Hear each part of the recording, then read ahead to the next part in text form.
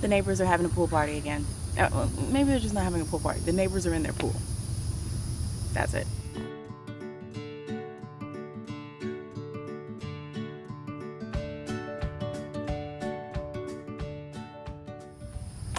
Hi friends, welcome to episode 89 of the Quirky Monday Craftcast. My name is Kalisha and you can find me anywhere online as Nadira Tani. So thank you so much for coming to spend some time with me today. Today is, I never look up the date. Today is Wednesday, July 17th, and I'm coming to you from my home in Central Florida, where it's quite muggy. There were raindrops falling from the sky like 7 minutes ago, but then they stopped. So I'm gonna try to get this podcast in before the rain decides to come back. That might be a fail. Those are probably famous last words because I'm pretty sure I heard thunder like a couple moments ago. It's Florida, who knows?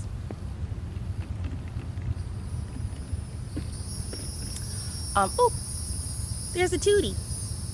Toot toot. Hey girl, how you doing? Oh no,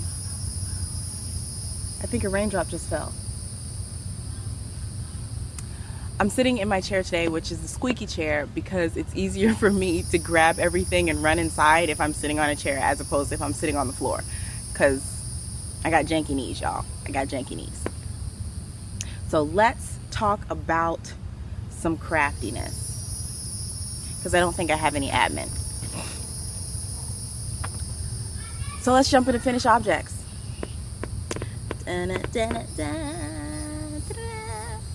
I finally finished my retreat shawl, which is a pattern by Dawn Henderson. Oh, I think it's raining. It's a pattern by Dawn Henderson, and it is done. I did it, I think, one repeat shorter than it was meant to be. 1, 2, 3, 4. Nope. I did it 2 repeats shorter than it's written to be because I ran out of yarn. And I don't think it looks too bad. Yeah, like the point's not terribly off center. Oh my gosh, it's totally raining, y'all. But ooh. I feel fancy. This is the first time I put it on and like seen it on myself. It's raining, the dogs are barking. Struggle bus. But yes, I made this from Barocco Remix Light, which is a 100% recycled fiber yarn. It's kind of like a DK to fingering weight. I don't know. It's totally raining. Oh my gosh.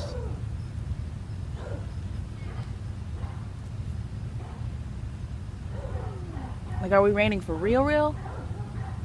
Or is this play?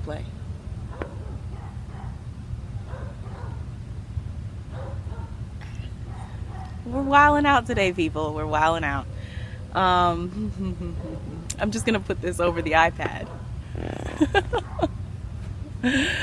Poor choices all around. It's not gonna work. Oh, this is for real. This is for real. This is not a drill. Okay. We shall return.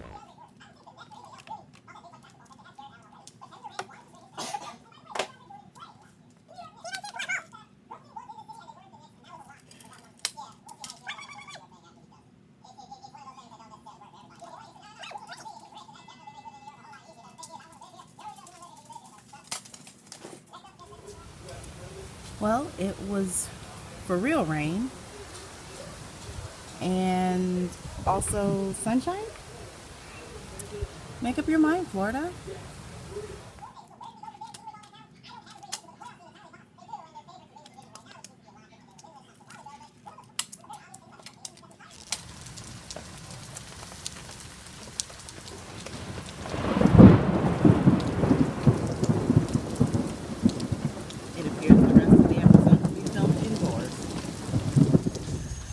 Okay guys, it is like 2 hours later and it's still raining.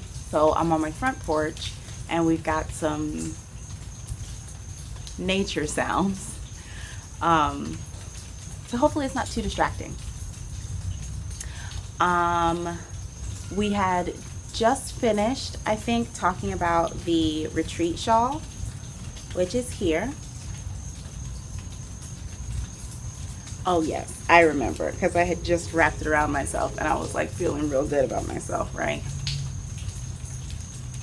I really like this purple. I don't really wear purple for real, but this shade of purple it's pretty great.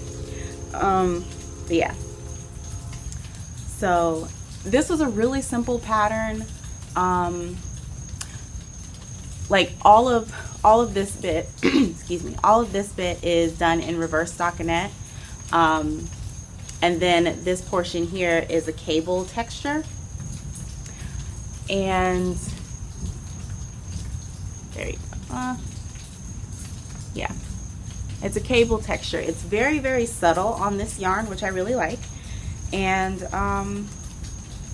yeah, I did half, well, probably not half, probably like 1.5 of the cable repeats with the cable needle, and then that got annoying, so I went online on YouTube and found a tutorial for doing the cable twist without a cable needle, and then from there it just took off.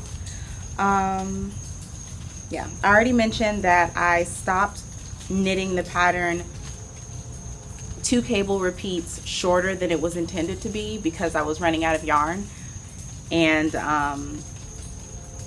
it's fine. So this, I started it in April. So from April to July, it took me to finish this. And that's only because I was working on a bazillion things in between, but I'm glad that it's done. I have this. Okay, so I put this on my finished objects, and then I carried it for a day and realized that I wanted to have a strap. So it's like finished but not. And that is this giant zipper bag. I got this was a tea towel that I got from Joann's, and if you've watched any number of my podcasts, you know that I have a deep and abiding love for constellations, stars, and outer space. So when I saw this tea towel, I was like, oh my gosh, I want it, and I want it to be a bag. So it says, I wander under a starry sky, and it has a bunch of constellations on it. Now, one thing that I love about this print is that they are actual constellations. Like a lot of times whenever you see like constellation print on stuff, they're just like random shapes and they're not like true constellations, which irritates the mess out of me. So when I saw that they were actual constellations, that just made me even more excited about making something from the print. So that one is obviously Orion. This one is Pisces. That is Cephas, Leo. Who else is on here? Big Dipper. Oh, and I believe this one is Pegasus. I think it's not called Pegasus, it's called something else. But yeah. So excited, so excited. So yeah, so what I wanted to do, I want to make a strap for it, and because it's so big, I was thinking like maybe doing like a shoulder strap, and I figured the best way to do that would be to get like a skinny belt from the Goodwill to recycle into a strap. So I got this white belt. It's just regular run-of-the-mill white belt, and I think I'm gonna cut it off. Can you see that, the holes? I think I'm gonna cut it off right here at this hole, and then right here before this hardware. And I haven't exactly determined how I'm going to attach it. I think I'm going to, is that a mosquito? Oh no, it's just a fly. I think I'm going to poke holes in it with like an awl or something like that, and then hand stitch it to the bag. But I think that, this fly's annoying. I think that this much space will be pretty good for a shoulder bag or a shoulder strap. So hopefully by next episode I'll have that done and you guys can see if that was successful. Fingers crossed that it will be successful. And that's all I have for finished objects. So let's move on into works in progress. So this portion of the podcast is going to be freestyle because when I wrote my notes, I had no works in progress, and now I do. So last night I cast on my Brothers Not Twins socks, and that's a pattern by Diane. And it is another pattern from my Black Fibers Black Threads Make 9. I have been saying that I'm going to cast it on. I've been talking about casting this on for quite a while. So last night I was like, all right, you know what? I need something to do. I don't feel like spinning right now, so I'm going to cast on a project. And my plan was to just do the cuff. This fly is like all in my business. What do you need? Go away. Homie, leave me alone. Brothers Not Twin socks, pattern by Diane. My plan was to just finish the cuff last night and then leave the beginning of the patterning for today. I didn't. I got like half a pattern repeat into the first one, and then I decided to stop. So the Brothers Not Twins sock pattern is a part of Diane's collection called the Fairly Odd Socks, where each pattern has 2 variations so that you can make socks that are similar but not the same. In Brothers Not Twins, the patterns are called James and John, and I am doing the James, I think. Yes, I'm doing the James pattern. So you can't see much of the patterning as of yet. You can't see any of the patterning as of yet. So I'll put up a picture.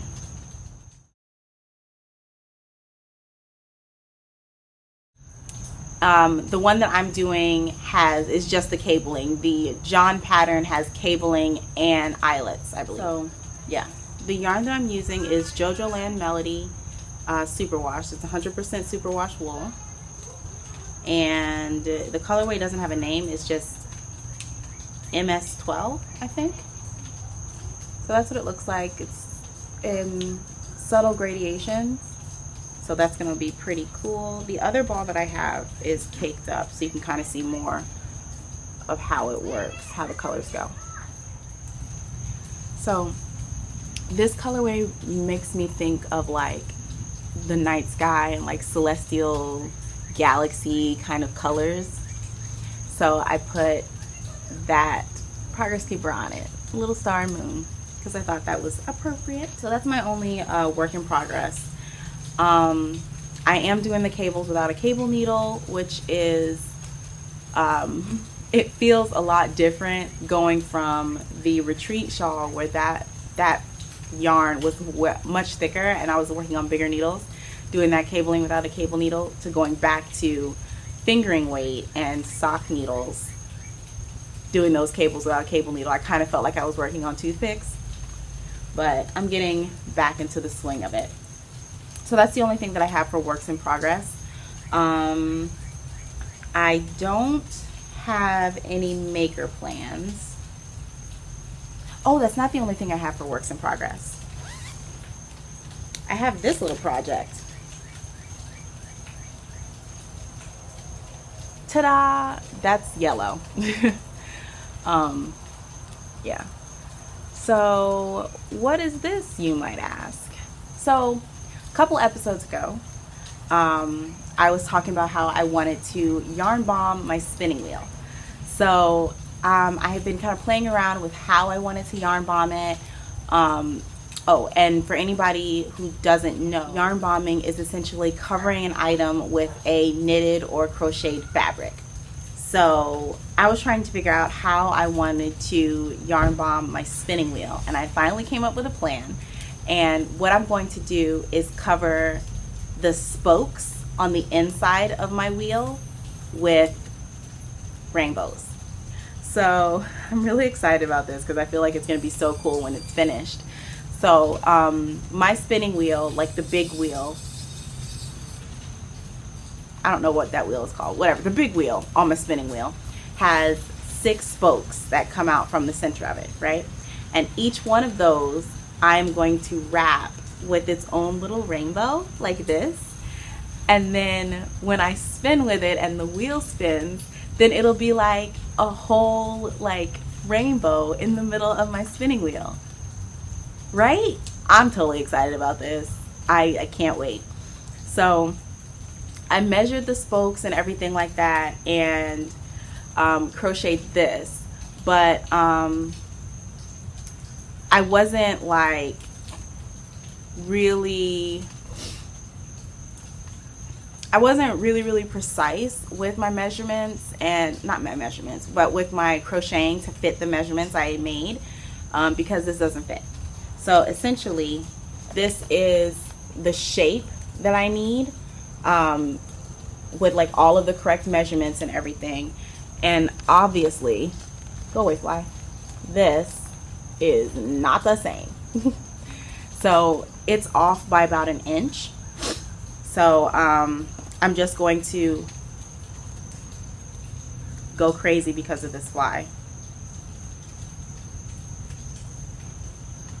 I'm just going to calculate my gauge or measure my gauge from here and then make the adjustments to make my pieces.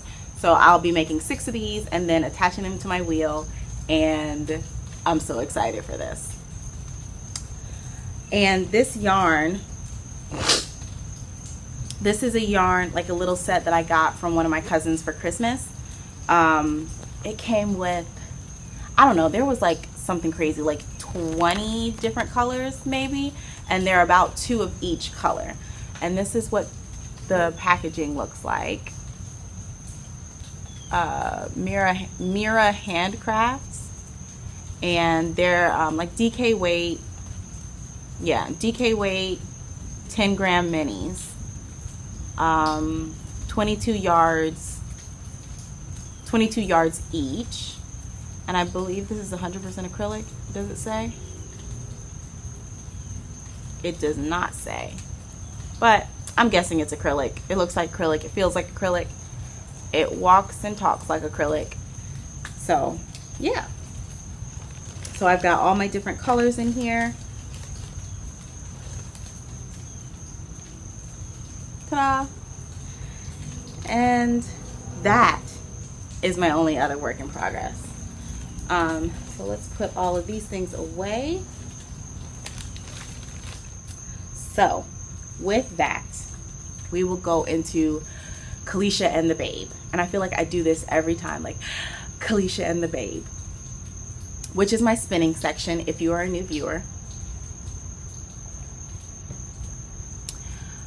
So we are in basically the middle of Tour de Fleece, and Tour de Fleece is kind of a spinning marathon type event that happens at the same time as the Tour de France, which is the bicycling marathon. It goes from July 6th to July 28th. And what most people have been doing that I've seen online is like making a goal to spin a certain amount of time each day. I decided to do my goals a little bit differently. This is my first time participating in Tour de Fleece, like full on participating. I think last year I spun a little bit on my drop spindle, and I think that was really my first time knowing about the tour. But yeah, so this year I decided to set myself 3 goals. I had 3 goals and a bonus goal. So they were, goal number 1 is to finish my green fiber. So I purchased this green fiber from, it was dyed by Euphoric Fibers. I think I've had this fiber for like 2 or 3 years. And I had just been like working on it little by little. I was working on it on one of my handmade drop spindles. And yeah, it was just one of those projects that I would take out, spin a little bit, put it back. I did a whole lot of the work on that particular fiber during Adrian of the Freakish Lemons Sith and Spin. And so a lot of the progress that I got done on that fiber was during the Sith and Spin. But so one of my goals, my first goal, was to finish that green fiber, finish that spin, get that yarn done. And I did do that. So I finished that. It was actually the first thing I did for my Tour de Fleece projects. I finished that on July 8th, and I'll show it to you in a second. My second goal was to spin my acrylic fiber and do a chain ply. I think last episode, did I show it to you guys in the last episode? I think I showed it to you in the last episode, but I also showed me spinning this fiber on my little vlog that went up last Friday. But I finished the spin and did the chain plying, and that was finished on the 15th, so just a couple days ago. My third goal is to do a 2-ply gradient. Okay, so the rain has picked up again. As long as it doesn't start raining this way, we're good. My third goal was to do, or is to do, a 2-ply gradient. So I have a gradient skein, not skein, I have a gradient dyed fiber package. But my plan with that is to split it down the middle and spin both bundles of fiber and then do a 2-ply to have a gradient. That one I haven't started yet. And then my bonus goal was to dye some fiber myself. And originally I was planning on dyeing it in orange, yellow, and green, and then spinning a fractal 2-ply from that. I have since changed that, and I'm in the middle of working on that one. So let's take a look at the finished Tour de Fleece goals. So here is my green spin. Now this is 4 ounces of merino, bamboo, and nylon. And it's just a bunch of different shades of green, which just makes me very happy inside. I got 138 yards of a 2-ply, and I bought this, or I started spinning this on July 20th of 2017, and I finished it on July 8th of 2019. So yes, it is time. The next one was my acrylic fiber, and this is acrylic and nylon blend. I don't remember the percentages, but it was started on July 11th and finished on July 15th. It is 46 grams, and I got 33 yards of a 3-ply chain ply. So pretty. And I'll put in some pictures of what this looks like what the strands look like lined up, because the gradient came out really, really nice.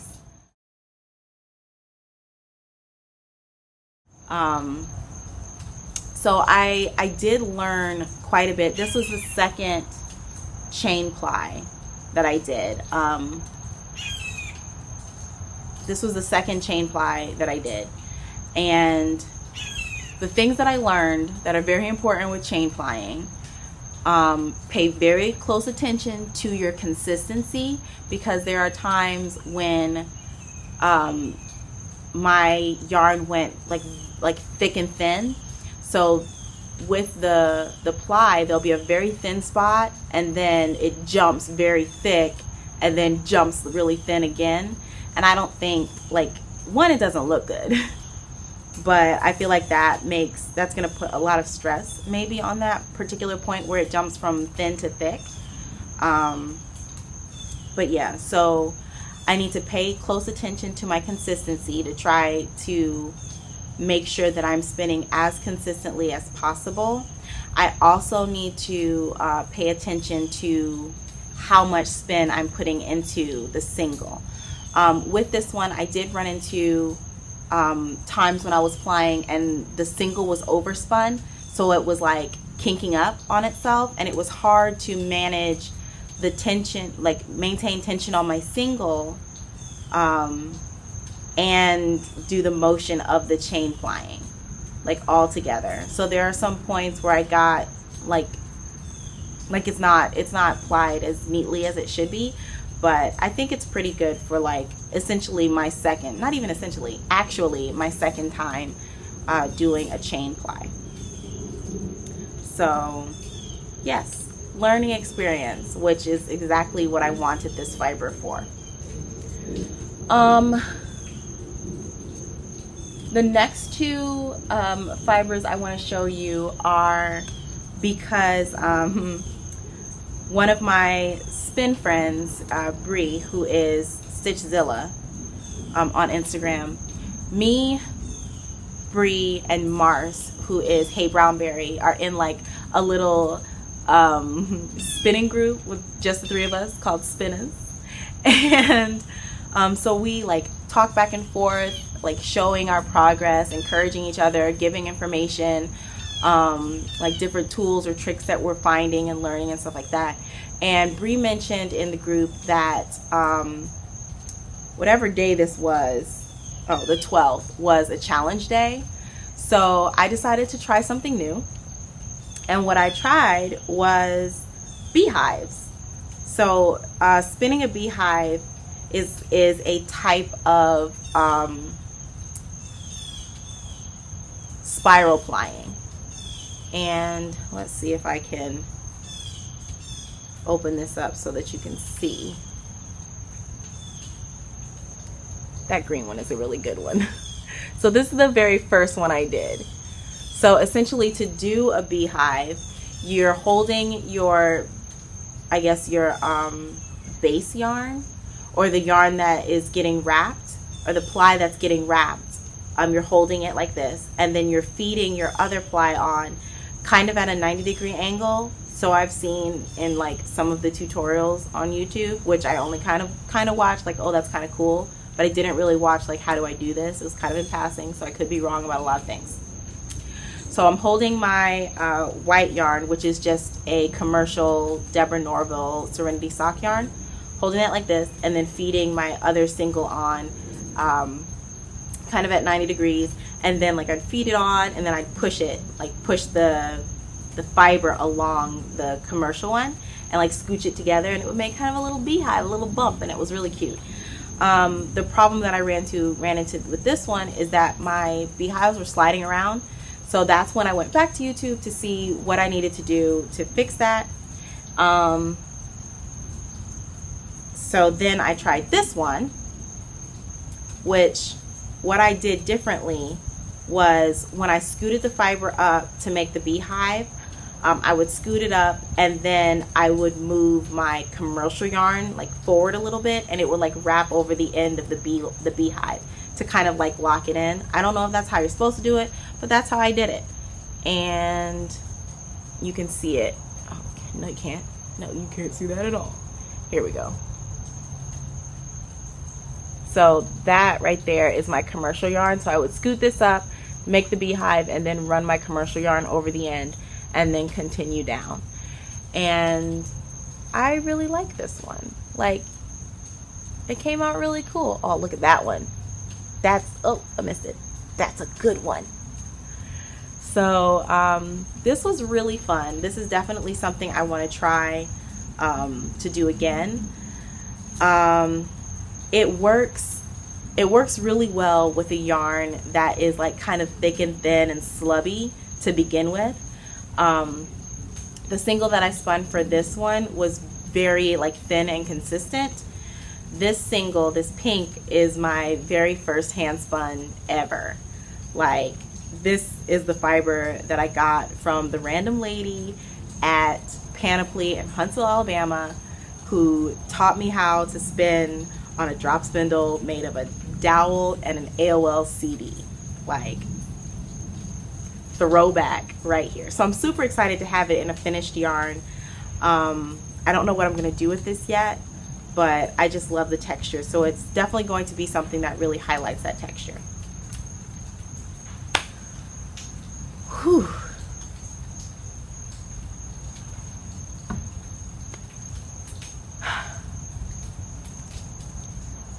The last thing I wanted to show you guys in Kalisha and the Babe is my hand-dyed fiber. So I decided to dye this fiber, and like I said, my original plan was to do a orange, yellow, and green like gradient, and then do a fractal from that. I may still do that later on down the line, but after I spun this, I put it next to this, which is my original fractal, and you see how they want to be together, right? Like, I couldn't be like, no, you can't. So then I was looking to see, like, okay, is there a project that I can make with just the two? And I was like, I feel like I need more yardage to really be able to like make a thing, right? So I decided to dye the fiber in another color that would go with this. And I have this baby.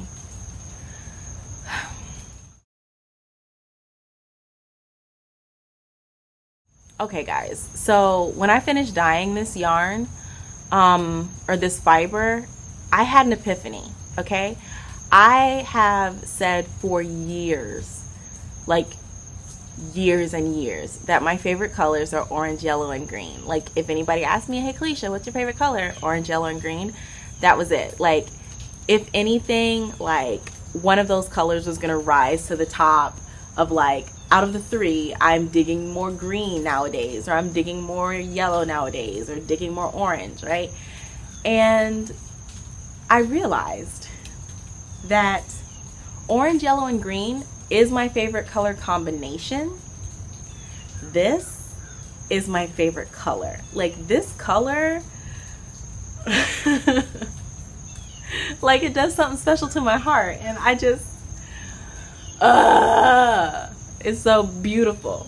Like, Lamar called it dirty pool water. I'm gonna have to have a conversation with him and his choice for color names. But look at that. It's like,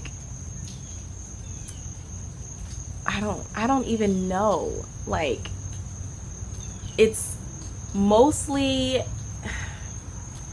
an aqua blue, but has some green overtones. Like, it's very watery. It's very much like tropical watery colors. Yeah. But oh my gosh, like, when this fiber dried and I looked at it, like, I felt like my heart was exploding out of my chest, and I was so excited, and I had to call my mom and be like, this color is just everything. Oh my gosh, I just need it all over me.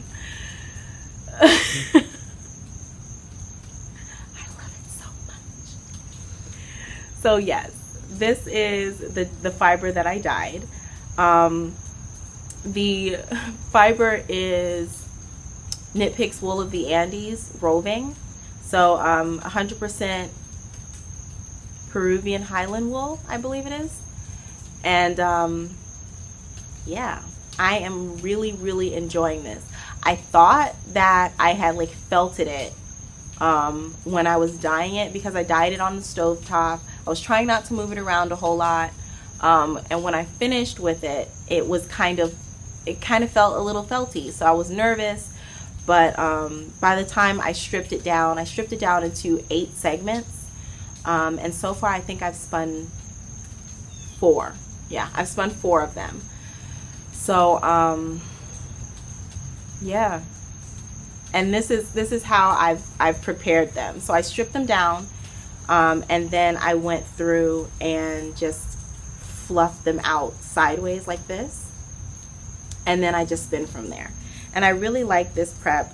I don't have to do a whole lot of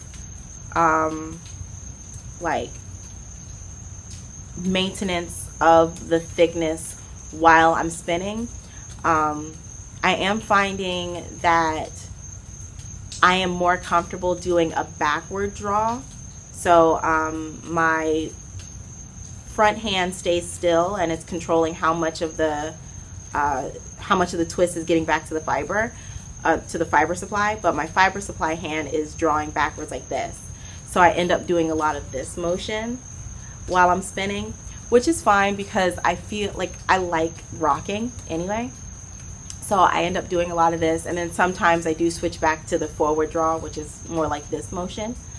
I find that doing this is putting like more pressure on this part of my hand, so I do get like soreness in my hands when I'm spinning for a while. So yeah, so these, put that to the back.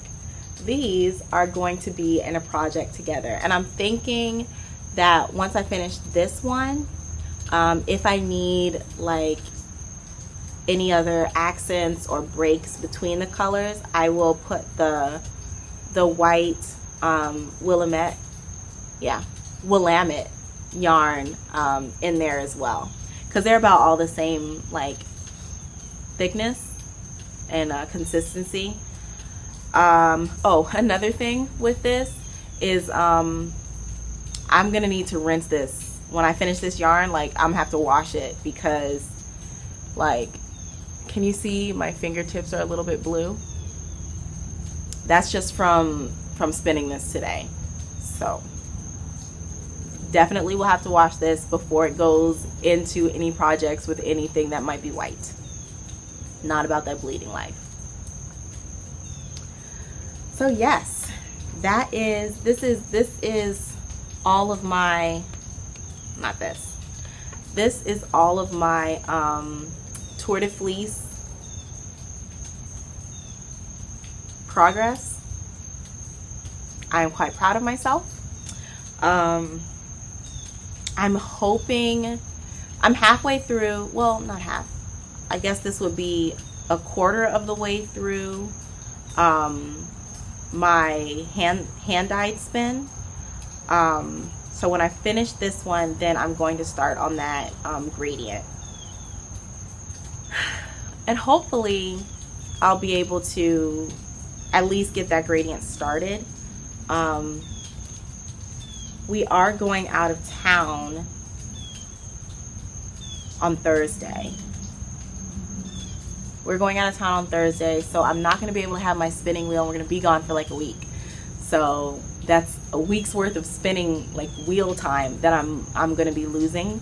But what I plan to do is take my drop spindle with me. And I prepped some like mystery fiber last night, like combed it out, because I think I have pictures. I will show you pictures, because baby.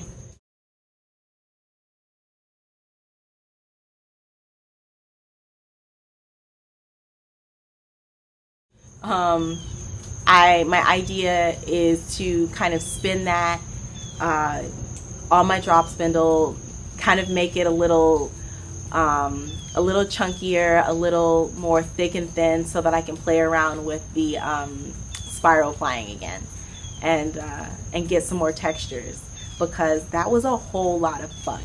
Like, one thing that I really enjoy with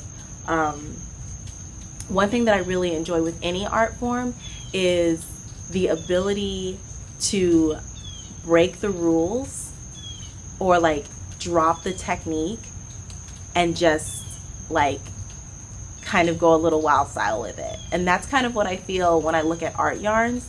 Like, there's technique in spinning, right? But then when you do something like an art yarn, you're just kind of like it's like spinning jazz, right?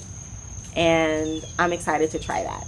But yeah, so that's everything I have that's crafty. I have been working on bags for my shop. Yay! So here's some of the bags that I'm working on for my next Etsy shop update. So I was trying to think, like, you know, what kind of bags did I want to do for this upcoming update. And as July 31st is Harry Potter's birthday, I figured let me just do some more Harry Potter bags. And I recently bought a bunch of new Harry Potter fabric that had just come into my Joann's store, my local Joann's. So I was super excited to cut into that. So most of these bags I will have 2 of, and they will each have their handles. But we've got that one, and these are all my small size bags. This one there will only be 1 of because its mate is mine now, because there turned out to be writing on the back of the fabric. So if you are a bag maker or someone that purchases fabric from Joann's, check the back of your fabric before you take it home, because evidently they write on the back of fabric now in Sharpies. Pro tip. We've got Hufflepuff, and there will be 2 of these. There'll be 2 of each of the next ones that I show you. Slytherin, Gryffindor, and Ravenclaw. So these I thought were really cool because they're so, like, I don't know, they kind of remind me of, like, I don't know what the feel, like Varsity Jacket. Like, this is Varsity Jacket at Hogwarts type vibe. And yeah, I really like that. The only thing that it bothers me is that Gryffindor's background is red. Like, I understand that the other ones on gray kind of go with their coloring and everything like that, but I feel like this one, like, if this had been also on a gray and then they had put the red and gold in there some other kind of way, I feel like you could have made, like, I could have made something with all 4 of these fabrics together and Gryffindor wouldn't look like a sore thumb. Like Gryffindor by itself, super cool, but with the rest of these, come on, fabric designers. Because I have leftovers. Like, I have, like, I think they're like 2-inch strips left over from these fabrics, and I'm like, oh, I could put those together and, like, make a patchwork something. But that Gryffindor square just throws me off. So yeah, these will be in the shop not this coming Friday. So what date is that? So not the 19th, but the Friday after that. These will be in the shop. I always do an attached progress keeper with all of my bags. The Harry Potter bags have an option where you can choose your house, and the progress keeper is an owl with the appropriate bead colors with them. So yeah, I think that's everything that I have for you guys. That's everything crafty. So I guess we can talk about life and whatnot for a little bit. So I've been reading a lot, and I recently finished 2 books, which I don't remember the last time I read books so quickly. Like, it had to be like when I was in like middle school or high school or something like that. I don't remember like reading for fun a whole lot during college. Most of my reading for pleasure in college was like poetry and stuff. But I just finished this book called Shadow Shapers by Jose Older, I think it is. And what's his name? Jose Older? I think it is. Daniel Older. His name is Daniel Jose Older. So I was right both points. But Shadow Shaper was a really good book. That book follows the main character. Her name is Sierra, and she is kind of dropped into the middle of this secret society that evidently her family is like deep into, but nobody ever told her, and she spends the entire book trying to figure out what the Shadow Shapers are, what it means to her family, why people are chasing her and trying to kill her, and how can she use her newfound shadow shaping powers to save her family, save her city, as well as save the legacy of the Shadow Shapers. And this book I really enjoyed because of how strong a character Sierra is. Like, she's not a, like, I need help to do whatever it is type of female character, which I really appreciated. I listened to the audiobook, and all I kept thinking whenever she would get into a situation where she would essentially have to hold her own, all I kept thinking was like, yes, girl, yes. Like, there were plenty times where she's with one of her guy friends and foolishness pops off, and the dude is like, okay, I'm gonna go this way and I'm gonna like try to distract them so that you can get away, and homie disappears, and here she is face to face with treachery, and she has to like handle it all by herself, which I think it just, and that happened to her multiple times, and each time she was like, I'm gonna punch him in the face next time I see him. And I was like, girl, you go and do that then. But it was really cool to see her growth in the story, because she starts out as not necessarily a soft-spoken kind of girl, but she's quieter, and by the end of the book she like steps into like her power with like an epic strength, and it's amazing. There's one moment in the book where she essentially tells her aunt off for thinly veiled racist statements that her aunt is making, and I was just like, I was clapping in real life for this fictional character. Like, it made me so happy. I was like, yes. So yeah, if you want to read a book with a strong female lead who is going to make you feel like really cheering for her, Shadow Shapers. So yeah, I am going to go on inside and probably do some spinning, maybe crochet on my yarn bomb for my spinning wheel, possibly, or maybe I'll do some reading, or maybe I'll download an audiobook and read and spin, because I can do that. Yeah.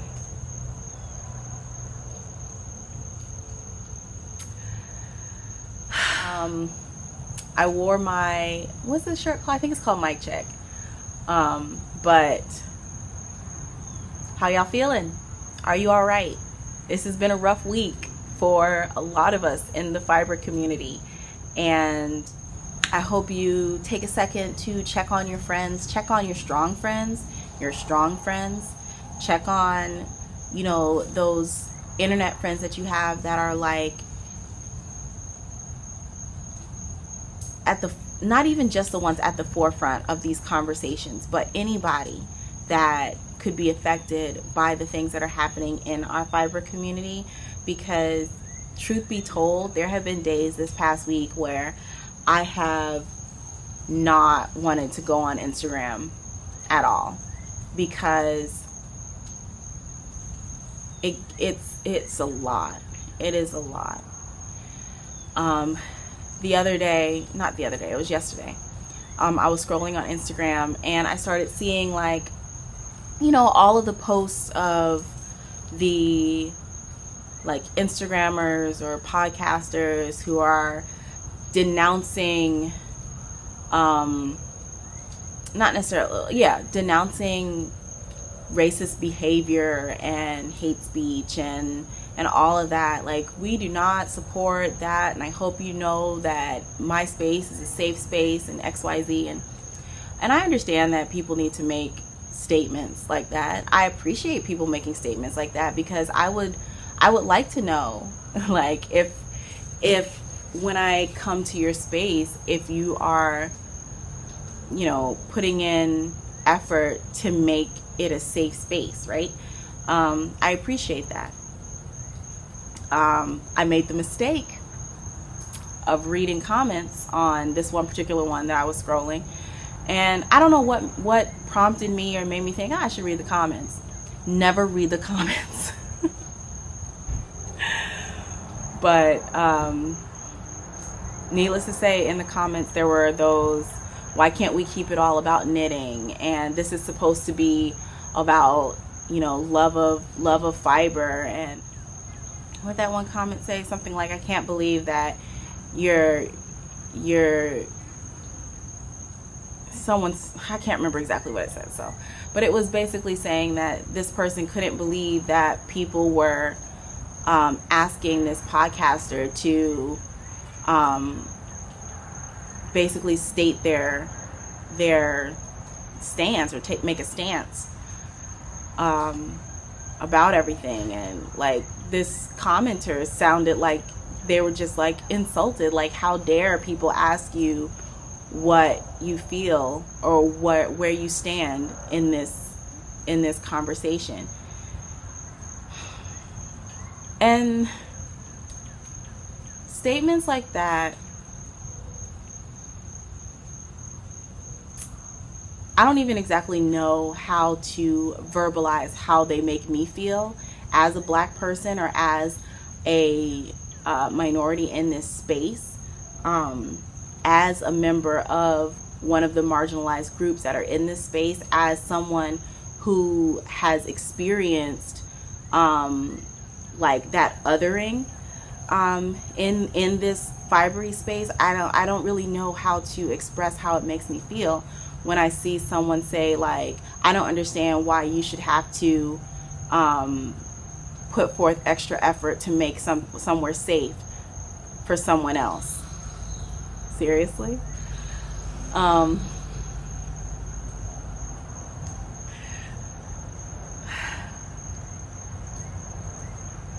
That, you know what that is? That is another example of seeing how little other people care about other people. And that bothers me. That upsets me in a way that I can't really come up with the words right now. But you know, the podcaster who they were actually responding to the statements, and they did so in a very classy way, which I really appreciated. But I do see, you know, whenever people are posting their I'm listening and learning, and I am, and I believe people of color, I believe your stories, I see you people of color.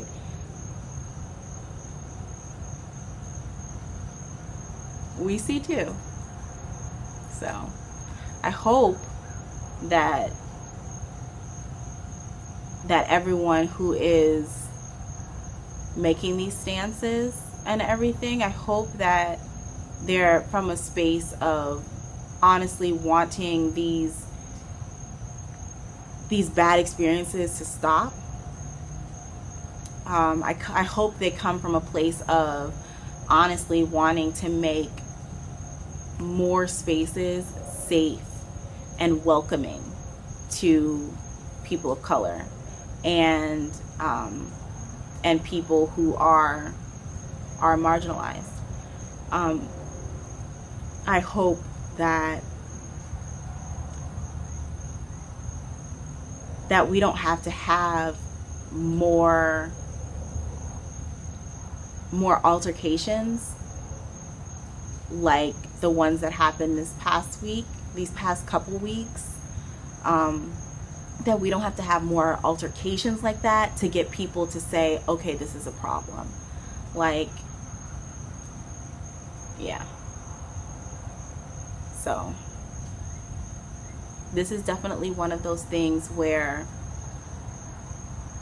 change will happen, when individuals make change. Like, we each have to be responsible for ourselves and the people that we come in contact with. Like, those connections and those interactions are where we start change. Those are the places, those are the catalysts that change actually develops out of. When you see someone, you know, having someone who is saying something that is probably shouldn't be said, or says something that is hurtful, it's important for us to speak up and to explain why said things are hurtful. And I think that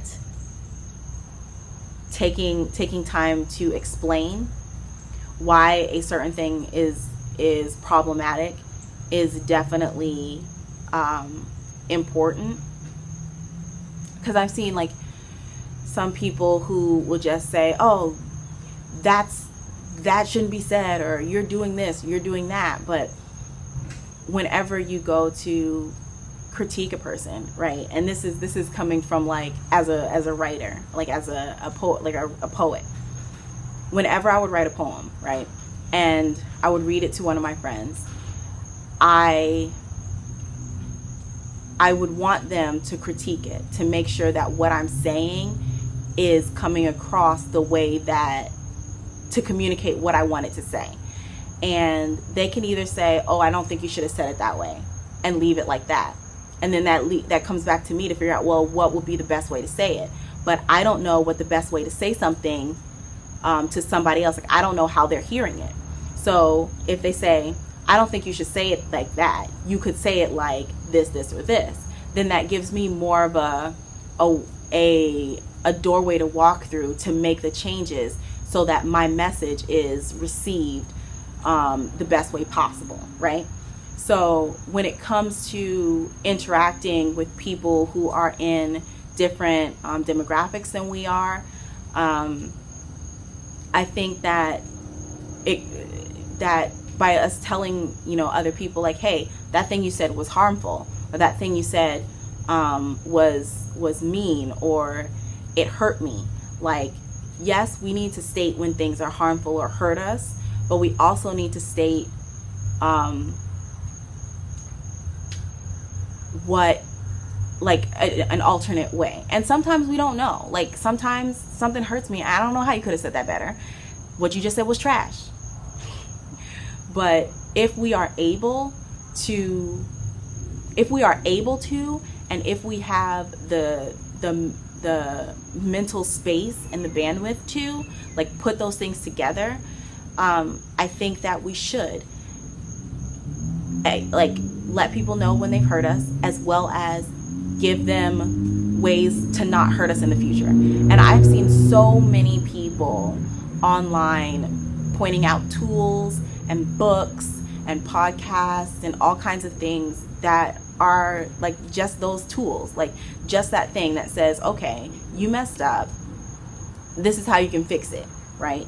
And I've seen people putting that information out there, and it's almost like it's sitting right there on a plate, right? Just pick it up. Pick it up. That's all you got to do. Pick it up, read it, listen to it, like, make yourself better. Like, do that work. And so I'm just hoping that people will learn to do that, and to care a little bit more about other people, and to be a little bit more careful of other people. Yeah, because a lot of us are hurting. A lot of us are walking around with bruises and wounds, but we still smile through it, and we still are present through it. And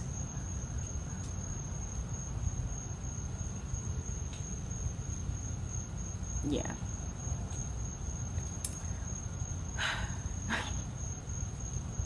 Editing this is going to be a trial. But yes, thank you for being here today.